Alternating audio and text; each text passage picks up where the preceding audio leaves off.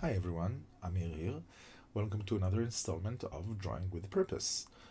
Today we're going to talk about danger and evil and how to convey that through simple shapes and forms. Did you ever notice when you're watching a new cartoon or a show or a video game, you can usually tell the good guys from the bad guys apart pretty easily? Or have you ever heard as a kid, usually, hopefully, one of the following sentences: do not wave that pencil around, you'll gouge someone eye out, or running with scissors is dangerous, or don't touch the forks and knives, or something broke that's made of glass, don't step there, you'll injure yourself.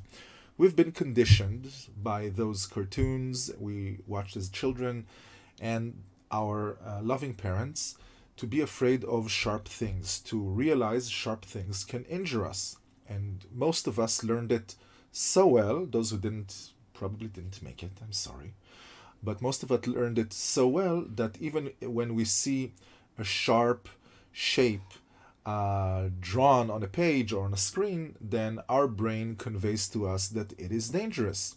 So let's look at some examples. Here we have some very, very lovely characters from the animated Maleficent in her dragon form, top left, to the Demon Lord from World of Warcraft, to Shredder, to a Chaos Space Marine from the Warhammer 40,000 universe, and one of the Zelda bosses, I think, the orc thingy on the boar. So the thing they all have in common is the fact that they all have many, many, many sharp elements on them, which immediately makes them feel dangerous. Obviously, those of them who are animalistic or have like huge fanged mouths, it helps too. We talked about the size of the mouth in last segment. Usually, when the mouth is too big or bigger than the norm, our brain would see it as something dangerous, like getting bitten from it or something like that. So if you want to make a character look more dangerous or disturbing, then bigger mouths. So if we want to make a character that'll be immediately recognized as dangerous, sharp objects, sharp elements are the best way to do it, the shortest way to do it. Here we have Maleficent's dragon form. On the left, the original one. On the right, we have one that I have photoshopped heavily and took away all the sharp elements from the design.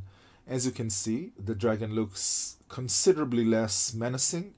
A bit of a tool, actually, like a bit of an idiot, I guess. Sorry for the language. It does still look dangerous because of the scale. You can tell that it's leaning on a castle, so it's obviously big and thus dangerous. And the color scheme, which is a very, very common Disney color scheme for evil, which is the black and purple, all convey that it is dangerous. We're going to talk about color schemes in a future installment. So even facial elements can make a character look more dangerous or intimidating. For example, here's Hans from Frozen. This part is gonna include some spoilers for Frozen, so apologies in advance if you didn't see it. So Hans pretends, for the first half of the film, Hans pretends to be a good guy, as you can see on the image to the left, where his hair is very well groomed.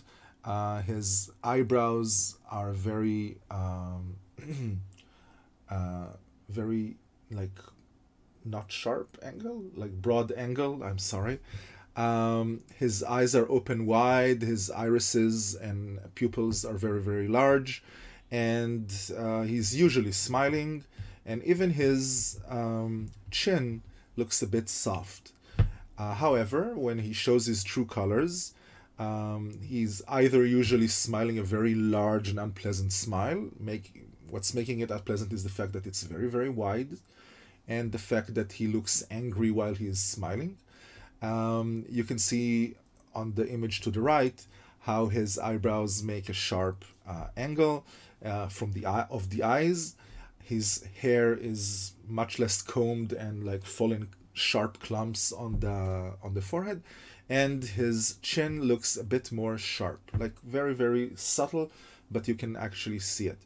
And these changes immediately convey to the viewer that he is no longer a good guy. I remember the first time seeing it, it was quite a shock. It wasn't a surprise you were expecting from Disney to make. So these subtle changes in his appearance convey that he's no longer a good guy. So here's a little challenge for you guys. Only one of these 8 characters is a good guy. I actually have no idea where most of them are from. Feel free to leave me a comment in the comments. Where are they from? I think the guy who sits with the red background is Geese Howard from King of Fighters, but the rest are I don't recognize. But if you can figure out who's the good guy from all these guys, then 5, 4, 3, 2, 1. It's Captain America, obviously, even if you didn't know it was him. His facial expression is reassuring. The rest of them look a bit menacing. Usually the eyebrows give a very, very unpleasant expression. But you see how subtle it is. I mean, if you look at them, at the faces, if these were real, actual human beings, then it would have been very, very difficult. Let's see with female characters. So here I actually know most of them. There's Supergirl, Kim Possible, Batgirl, Wonder Woman, Sabrina the Good Witch, Teenage Witch, and Power Girl, I think, or Wonder Woman's cousin or something. So 2 of these characters are bad. And again, by the time I got to this part, you already recognize who the bad characters were. And it's very simple. Again, the facial expression is unpleasant. The eyebrows give the sharpest edge from all the others. And these rules work also for inanimate objects. Just look at these things. Don't believe me? Just try to imagine a family with children and a dog, all very, very happy, getting into this car here and going for a fun day at the beach. It's very, very hard to imagine that. Or if there's, well, actually there's no room for children, but imagine a very romantic couple going to the beach for like a nice dinner or something with this car. It's just, it does not compute. If you see a character, if you imagine what this color would fit on, then it's usually not a little kitten or a hamster, but I don't know, a wolf, a guard dog, a dragon. If you actually do see a movie where a cute character wears that kind of a color, then usually it's foreshadowing for later on where that cute character kicks everybody's butt. The sword looks extremely unpleasant. The dagger looks extremely dangerous and lethal. Just try to imagine it being used to smear Nutella on a piece of bread, and it's extremely strange. So these things actually do work. The information of this is dangerous, you should keep away from it, is immediately conveyed by the shape. Okay, so we're gonna do some examples for round shapes turning into sharp shapes. So imagine there's a dragon, and it's a good-hearted dragon, and its role in the story is to help the heroes on their way. In order for me to convey that the dragon is safe and not necessarily violent or dangerous and something you can trust just by looking at it. By the way, this only works with drawings and media. If you actually meet a dragon, regardless of how it looks and how sharp its features are, just stay away. This is like basic survival skills. So in order to make the dragon not threatening, I'm going to make sure, even though it has a large mouth and teeth, none of them are really sharp. And this will be enough to make him look not as dangerous as he might be. So the initial reaction of anybody watching this, whether it's like an NPC in a game or a character in a comics or animation, then the initial reaction will be, you can trust it. It's nice. Look how big his eyes are.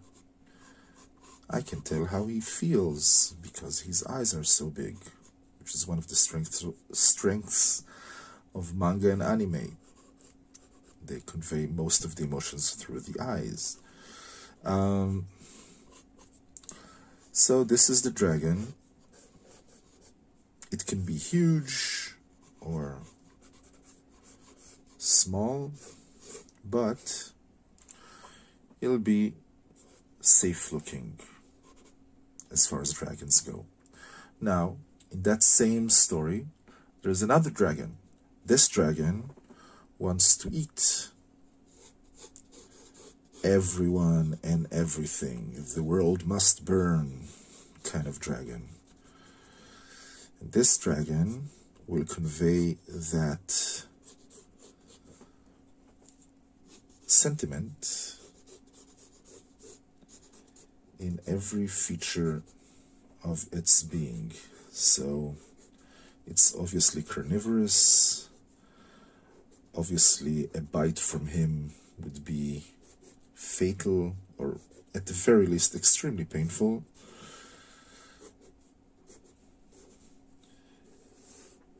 And this entire history of information is easily conveyed by the fact that he is extremely sharp in every feature. Nothing here is cuddly or nice or even close to feeling safe.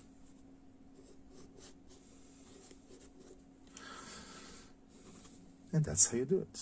Nice two dragons. Hooray!